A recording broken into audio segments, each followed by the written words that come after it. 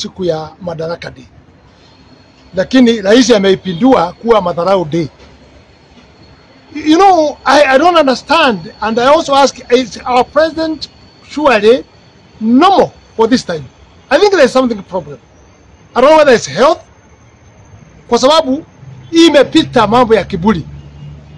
Kiburi, chuki, imepita kiasi yake. Rais wetu, just remember that you have one heart. Roho yako ni moja, lakini roho za wa Kenyans ni milioni 47. The behavior you are doing now, it is scaring to Kenyans. Ile tabia uko naye, it is scaring to Kenyans. The weight you are putting is scaring the Kenyans. Ni ugonjwa, mentally, spiritually sick, or what is the problem? Because ile mambo unafanya from independent wakati ya baba yako haijafanyika. Madharau hiyo umefanya siku ya leo haijafanyika. Wewe unakuwa one man show na kuita wageni kwa nje. Wageni wa nje wanatuhusu na nini?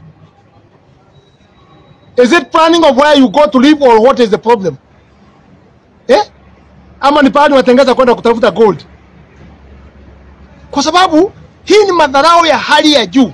And I have told you and I have repeated wakati ulituita washenzi Mombasa ukiwa na watu wa upinzani, and nimekubali watu ya Mungu iko uchawi, because we cannot believe that the president can behave that way. Nataka kuambia wana Kenya, hapendi Kenya kwa sababu anataka kuleta chaos in this country. Hiyo project yako unasukumana naye. Hiyo project yako unasukumana naye. Let me tell you, please ujue iko Mungu mbinguni. There is God in heaven. Ile madharau unafanya deputy president wako na bibi yake na mbele ya wananchi ya Kenya, na ndio unafanyaga mimi hiyo maombi inaenda kwa huko Kasara. I will never go kwa sababu it's a fake prayer. Ni maombi fake. I cannot stay with the hypocrite in the table myself. 10 years I have never gone for that prayer, and I will never go for that prayer. Kama mambo inakuwa namna hiyo, naona mpaka sakramenti unapewa na kanisa yako sakramenti, wakati wanajua roho yako iko na chuki. Tunaambia kwa na kanisa kupokea sakramenti ni wakati umejiosha mwenyewe. You are doing everything by force. Sakramenti unakula wakati chuki imejaa katika roho yako. Everything ni hasira, ni chuki. Unafanyia deputy president campaign. Madharau ile umefanya katika Kenya mzima. Mungu anajua akiwa mbinguni, na wananchi wa Kenya wameona. Ile project unatuuzia project ya hasira. Nimeshtuka, sikufikiria umefika kiwango hiyo. Now, what am I going to tell Kenya? Be ready. Kwa sababu inaonekana rais wa Jamhuri ya Kenya ako na mpango ya kuchukua serikali na nguvu. Neither kuiba, neither kupeana kwa wajeshi ile anapanga, neither something you be there and the bloodshed will be in Kenya and you be answerable. ICC, are you checking this thing? Mchukue hiyo mtu mpeleke huko kwenyu jela. Awachane na sisi. Awachane na nchi ya Kenya. Kwa sababu atapiganisha nchi yetu ya Kenya. Ile madharau ninaona na mpango ile anaye, mpango mbaya sana. Kama haijafanyika kutoka independent, hata baba yake, I'm sure even his father pahali iko mbinguni, Moi pahali yako mbinguni, Kibaki pahali yako mbinguni, wana mshangao kubwa kwa kuona changes ambayo imefanywa haijafanyika katika nchi yetu ya Kenya. It has never happened. But now, unaishi kama unataka kupiganisha watu. Watoto kilio pale, watoto wanakufa when you are there and you are calling yourself a president. Watoto wanakatwa kichwa.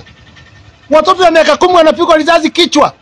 Lakini wewe bado unaenda kuoneshana madharau na showdown ile unafanya hapa Nakuru unaleta pia Kageka unamleta hapo, unampa pesa na unasema azunguke hapa akipeana watu pesa wa Azimio, na unasema this is not your project. It's your project. Gari zote baka za Munya baka za nani yote ziko hapo Mwisharu. They were all here. Do you think you can govern by force? Ufanye basi upindue serikali yako na upewe majeshi kama ndio unataka, ama ufanye vile unataka. Lakini nchi ya Kenya iko na Mungu, na Mungu ataprotect sisi. Na mimi ningeuliza watu yangu wote pahali tulipo Kenya, sisi wote kwa jumla, msiseme hata Nyanza, hata Kakamega, hata Central, hata Mombasa, hata watu wa Kiliobare wanauawa kama umbwa, akijiangalilia, akijienjoy mwenyewe, akiangalia watoto wadogo wakikatwa kichwa. Na nilimtumia. Don't say your president don't have that clip. I send you that clip 4 days ago. Na nikakuonesha vile watoto wamekatwa kichwa na mkono imewekwa kando. I showed you. Vile watoto wa miaka 10 wanapigwa risasi kichwa. I send you that clip. Lakini wewe bado unafikiria mambo ya uongozi. Unafikiria bado ya kuplant watu wakuwe viongozi. This country vile unaipeleka wewe, I want to tell you and I'm telling you, you are naked. And I cannot hide you. Mimi nimekuwa na wewe, nimekusaidia kufanya hiyo siasa tangu siku ya KANU. Lakini ukifanya makosa nitakwambia ni makosa. I'm not abusing, but I'm telling you it is a shame the way you are doing things. It is a shame. Na ningeuliza Deputy President, tulia, ngojea wakati ya Mungu. Wakati ya Mungu Deputy President inakuja. Wewe ni kijana unaitoroa kwa jangwani na akakuja akamwekea mafuta. Be patient, be happy because of God.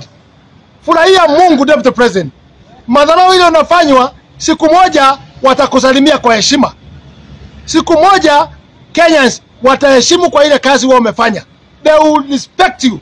And I want to tell you by today, hii ndio celebration ya madaraka ya mwisho wa Uhuru Muigai Kenyatta. And maybe you never see another one. Kwa sababu hiyo coalition nataka kutengeneza, it will not help him.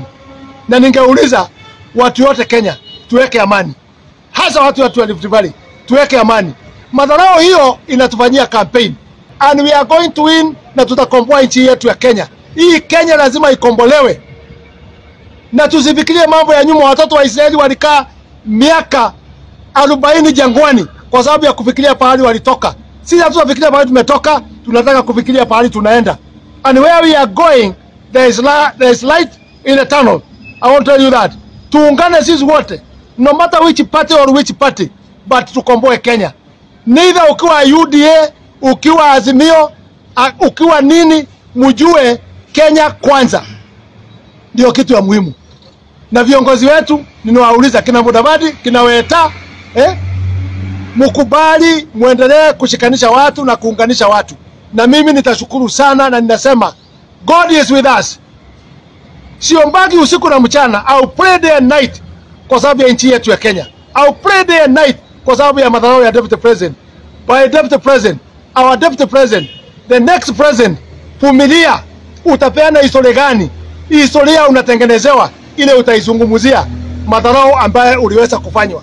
Na Mungu atakupea kitu ya kufanyaga wewe uwe humble kwa kufikiria pahali Mungu amekutoa na pahali Mungu akakupeleka. God can get you from nowhere to somewhere. God will get you from where? Pahali hakuna mtu, baba yako hana jina. Atakutoa huko na atakufanya mwangaza ya Kenya mzima. Na itakuwa ni mambo mazuri. Vumilia, vumilia, vumilia.